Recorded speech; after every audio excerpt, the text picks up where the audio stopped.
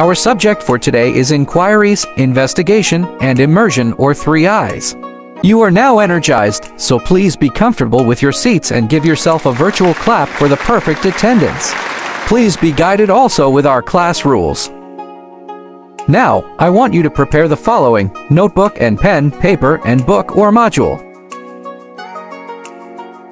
Focus also with the word wealth to observe health matters and observe health protocol.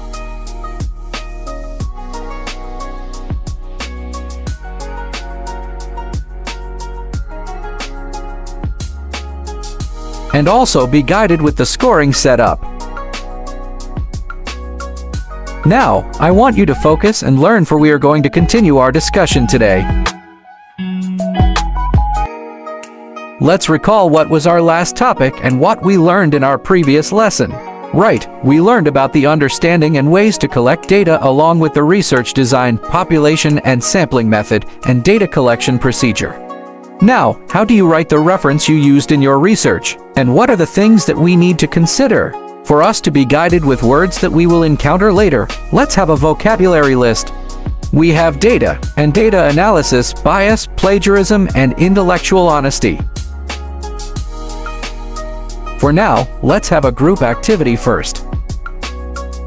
Using the groupings in research, each group will be given an editorial cartoon. These are 6 editorial cartoons. Prepare for the 6 groups. The task is to tell what the editorial cartoon is all about and the message that conveys in 3 to 5 sentences. You will have 5 minutes for the said activity. You are guided with the objective and the rubrics for the activity. For content, 20 points, clarity of the presentation, 10 points, participation and cooperation, 5 points, for a total of 35 points. Now, here's the editorial cartoon. Make sure to analyze and understand it. Now, how do you find the activity? How were you able to determine the message conveyed in the editorial cartoons? What did you do to be able to tell something about these editorial cartoons? So what do you think is our topic today? You are right. Our topic today is about finding the answers to the research questions or data analysis method. But first, we need to be guided with the learning competency. Presents, analyzes, and interprets data in tabular and textual forms with intellectual honesty. Now, I want you to listen attentively.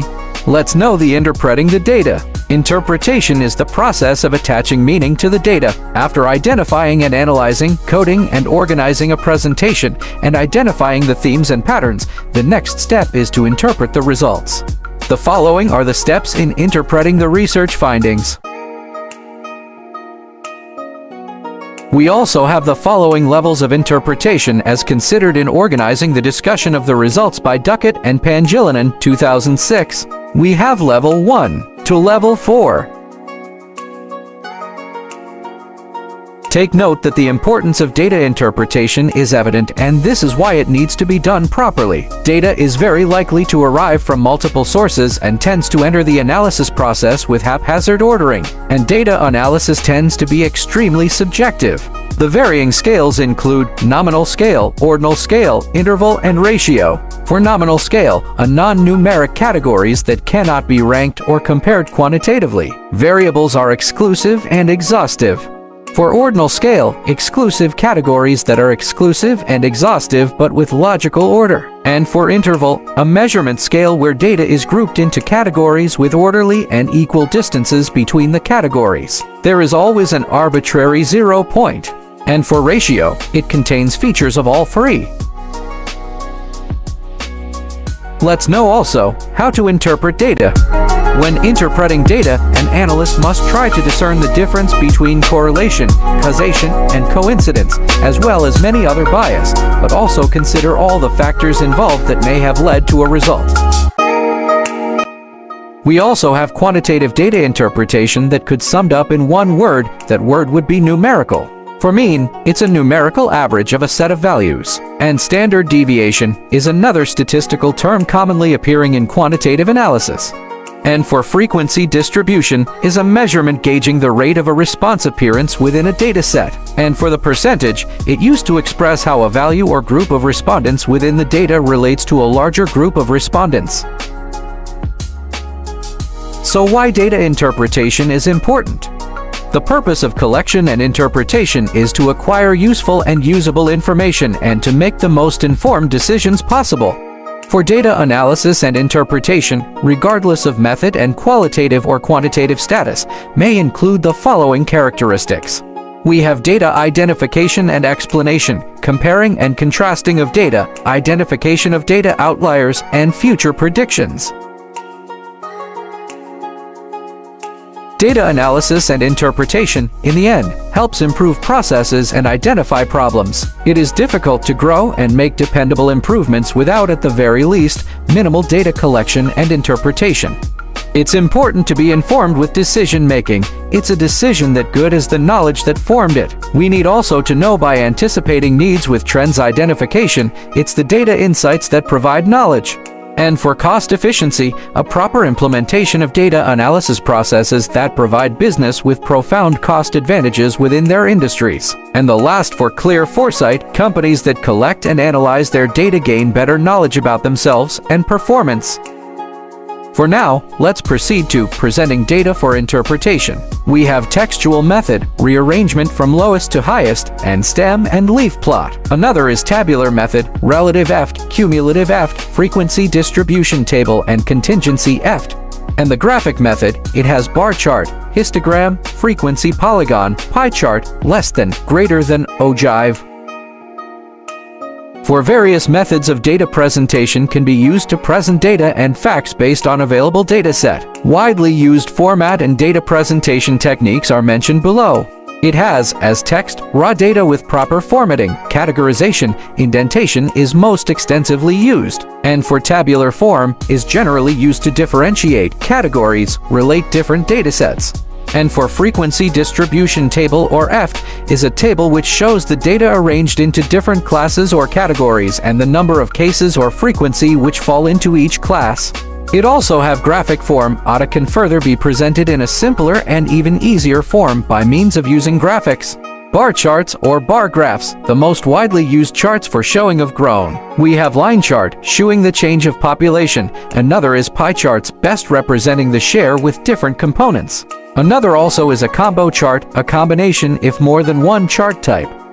Let's move to the descriptive statistics, also known as descriptive analysis, is the first level of analysis. It helps researchers summarize the data and find patterns.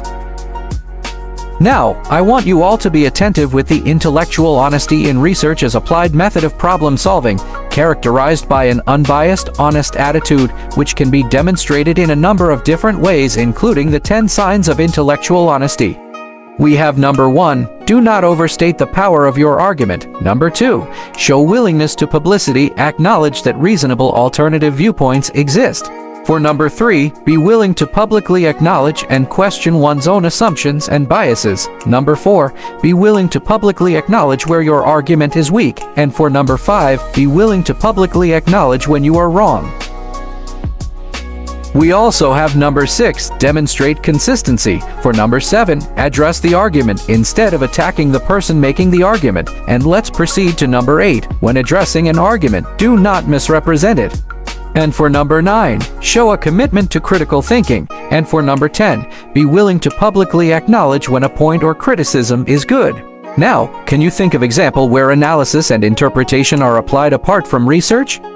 If you have clarification about our discussion, please don't hesitate to inform me. Now I want you to focus and learn. For now, let's have an exploration. The following are in a form of group work. Each member of the group should participate and cooperate. You will do the assigned task provided with rubric. Make sure to observe the time. Before doing this activity, I would like to remind each one of you to work in a safe and clean place to avoid any accident that may harm you while doing this activity. Again, you are guided with rubrics. Focus in it. I will present sample of data research, and the group's task is to present the data in tabular form and give analysis and interpretation of these data on a manila paper.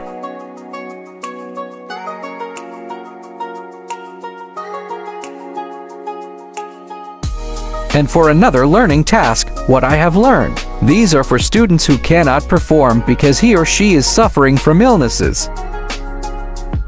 Now, let's wrap up our topic. What is interpretation of data referred to in research? And what are the ways to present the data gathered in your study? And let's supply our ideas to this. I learned that you can write it in your reflection notebook and pass it next meeting.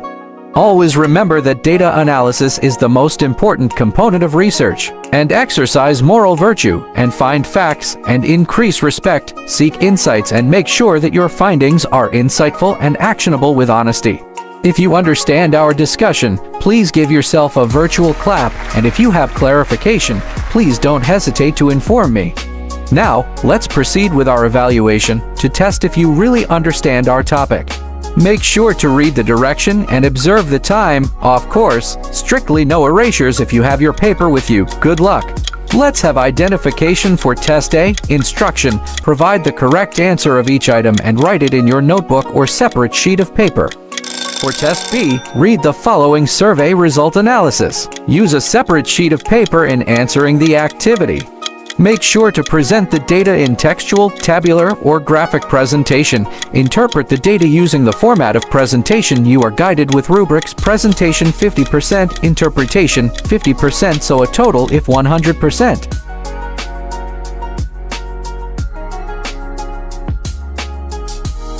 Great! You finished answering the activities and questions. Congratulations and keep on learning.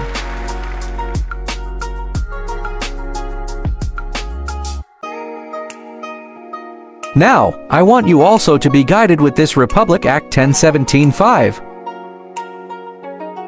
For our question of the day, why should I care? Always remember to think before you click and be responsible in using technology. Make sure to put a limit on it. Please continue to study your lessons and observe health protocol.